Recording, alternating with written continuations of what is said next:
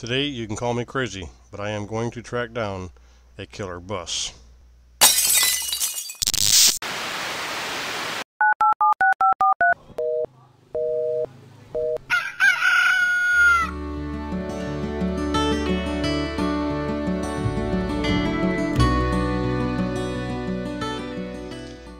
That's right, I'm kind of crazy for attempting this, but it's the only way to project how these buses actually drive.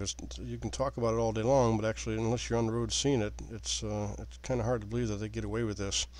But in any case, I'm doing a voiceover because I tried recording while I was driving, but there was just too much wind and it made too much noise on my microphone. So anyway, this is a killer bus I'm following. It's a mega bus, a pink mega bus, but I call them all killer buses because that's what they do. They have been known to kill people.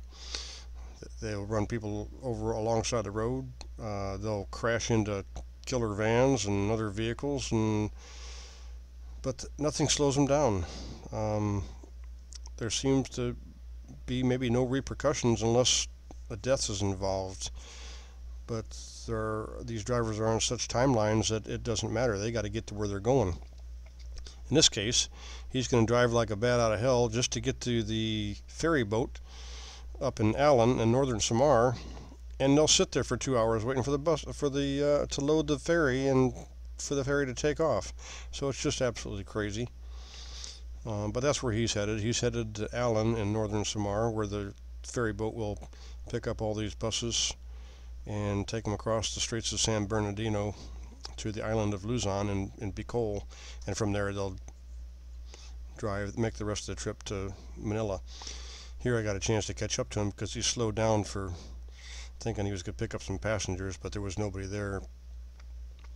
But this is as close as I'll probably get to this guy because he keeps... Here we are in a fiesta village. See the flags alongside the road?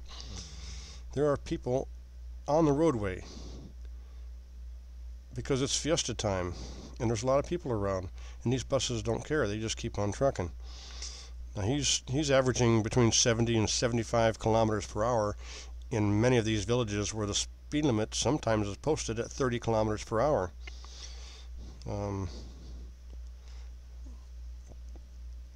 At one point, I think, right about now, I think I'm doing almost 75 kilometers and he's pulling away from me, so he's doing probably close to 80 kilometers per hour. And he's going to head north, and I'm going to quit chasing him after a while here because this is pretty crazy for me, driving almost with one hand in the camera, going this fast. But he'll probably beat me to where I'm going anyway. I'm going to Malahog Beach just to see what's going on there, and I'll let him go from there. But you can see how fast these buses are.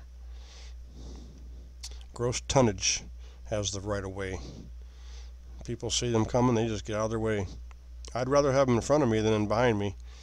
Behind me I don't feel good. As long as I can see them, then I feel much safer.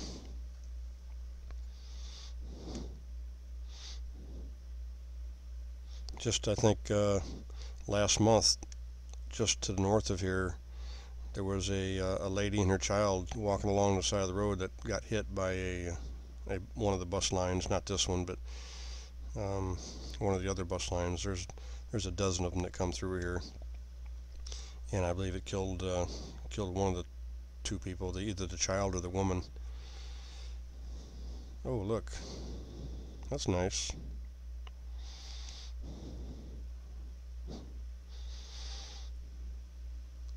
Well, we're getting close to Malahog Beach, which is my destination anyway, so I'm going to just let him take off, and hopefully he makes it to Allen in northern Samar safely, for the people's sake. Have a nice day.